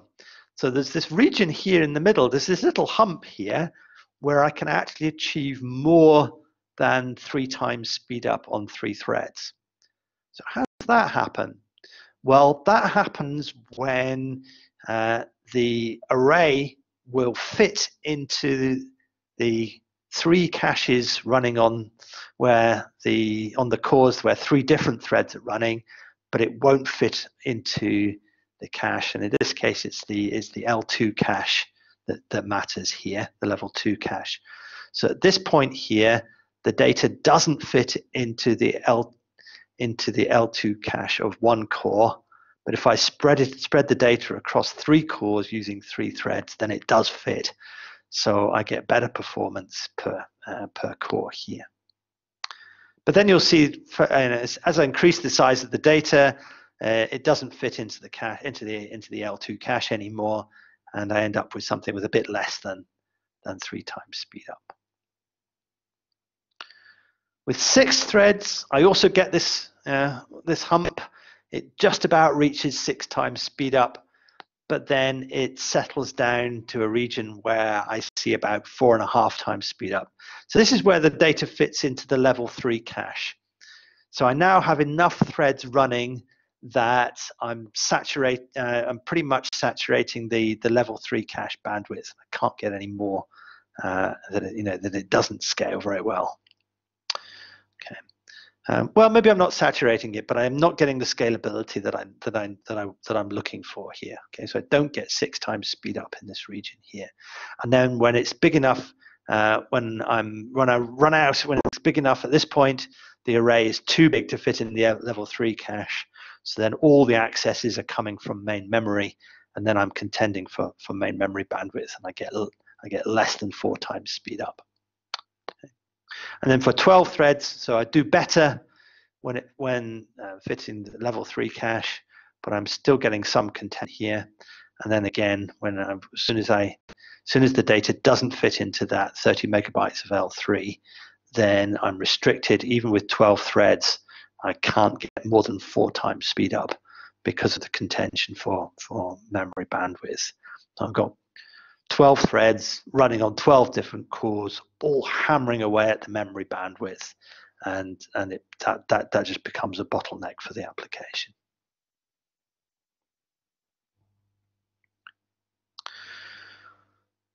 So you can also contend for cache space. So if you have systems like this, so a lot of current processors have these shared L3 caches. So your codes don't appear not to scale very well, because if you run a single thread, a single core can have access to the whole of that cache. Whereas when you increase the number of threads, then the space in that cache gets successively divided into smaller pieces available for each thread. Okay. And then if we're using hardware threads, okay, so what Intel calls hyperthreading, or more generally simultaneous multi-threading. If you have threads running on the same core will contend for your functional units as well. So this is part of the reason why a lot of scientific applications don't actually benefit from using these hardware threads. And a lot of HPC systems have this feature disabled by default for that reason. So codes which are very bandwidth hungry, or which saturate your floating point units, like dense linear algebra, may actually run slower if you try to utilize the hardware threads. So another way you can contend for hardware resources is by oversubscription. So this is basically the idea: if you run more threads than you have hardware execution units, so cores or hardware threads, that's generally a bad idea. Because what happens here is that the operating system tries to give each thread a fair share of those execution units. So it will be constantly stopping one thread running and allowing another thread to run in its place. And the cost of stopping one thread and starting another is high. The operating system has to get involved and do a whole bunch of stuff to make this happen, and that's thousands of clock cycles to do a thread switch. Besides which, it ruins your data locality. Okay, so because you now lose control over where threads are running, so every time you swap a thread in and out, you lose its cached data and so on. Okay, so I promised the 6.5 problem, which is compiler non-optimization. It's very rare these days, but just occasionally adding OpenMP directives can interact badly with the rest of the compiler's optimizations. So the symptoms you will see here is that if you compile your code with OpenMP and run it on one thread, then it will have a longer execution time than just compiling the code without OpenMP. So it's very bad luck if that happens to you. It's pretty uncommon, but if it does happen, it's a nuisance because it can be really hard to find out what the problem is or what a suitable workaround is. Okay. So, okay, a strategy for you. Okay? So, that's a lot to take in, and so what does that mean when I'm actually working with real code? Okay, so you're in the situation where your code isn't giving you good speed up and you don't know why. So what do you do now? Well, okay, yes. So I hope that I've tried to convince you that not to take option one is just to give up and say, oh, OpenMP is rubbish. Okay, and why did I ever bother trying to use it in the first place? If you want to make progress, what I think I encourage you to try and do is you need to try and classify and localize the sources of overheads. Okay, so you need to try and identify what type of problem is it, which one of those 6 overhead categories is causing the problem, and whereabouts in the code does it occur. So if you can figure that out, then you have a fighting chance of changing the code and optimizing it and fixing your performance problem. Okay, so if you don't know that, then you're basically just shooting in the dark. Use tools to help you. Timers are very helpful, possibly hardware counters, possibly profiling tools. I'll say a little bit more about them in a minute. And then clearly, it's the same deal as optimizing sequential code. Fix the problems which are responsible for the largest overheads first. Okay, so there's no point fixing the small problems if you've still got a big problem left. And then once you fix one problem, measure again, see how you're doing, and try and move on. Maybe try and move on to the next one. So a little bit about profiling. So profiling is whenever you're doing code optimization, then profiling is really important. It's absolutely crucial to understand. If you want to understand the performance of your application, you absolutely have to understand where it's spending its time.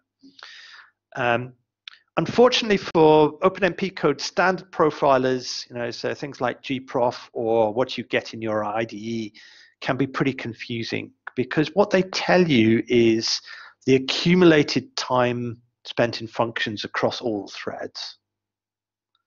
So that's okay, but it's not very helpful and doesn't tell you the whole story. Okay?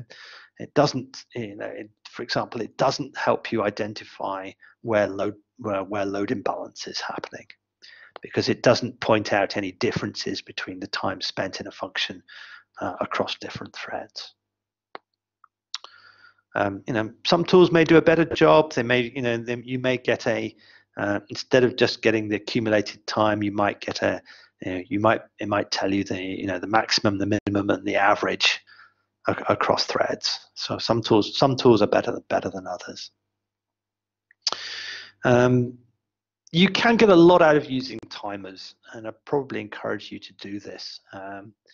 So basically what you can do is if you add timers around every parallel region in your code, and also around the whole code, or at least the bits that you're interested in, maybe excluding some initialization. And then, so if you do that, then you can at least do the localization bit.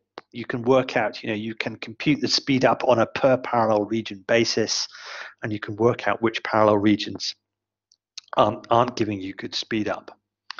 And also you say, don't assume that the time spent outside the parallel regions is independent. But if you do this, okay, so if you know the time for the whole code, you know the time for every parallel region, by subtraction you can tell how much time your code is spending outside parallel regions. So that also tells you about the first category, the sequential code category of overheads.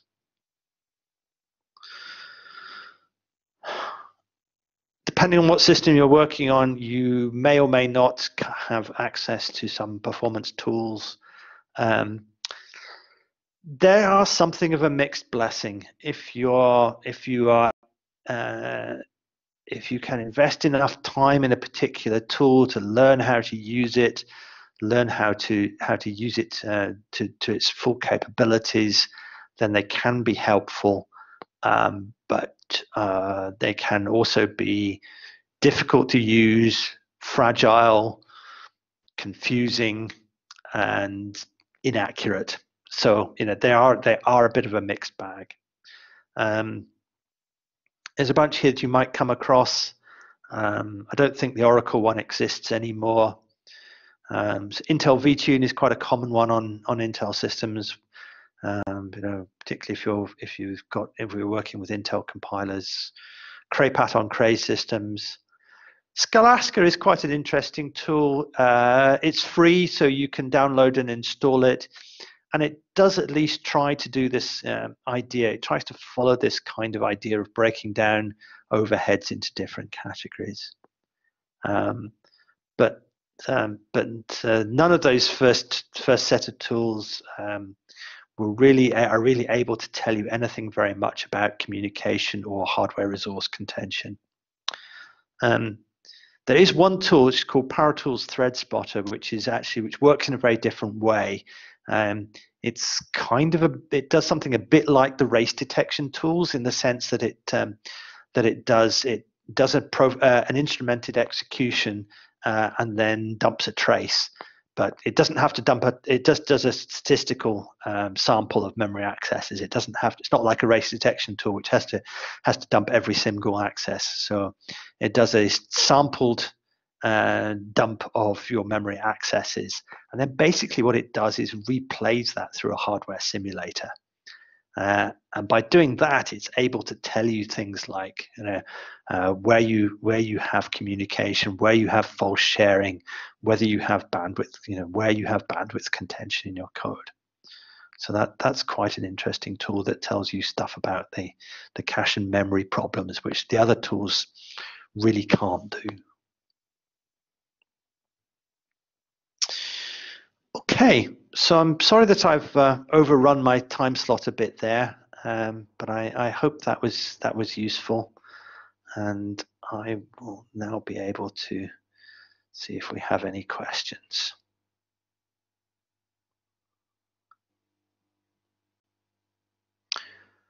Okay, so if there aren't any questions, then just wrap up by saying thank you very much for sticking it out to the end. I hope you hope that was useful. Please give us, please take a moment or two to fill in the feedback form on the link that Claire will send out.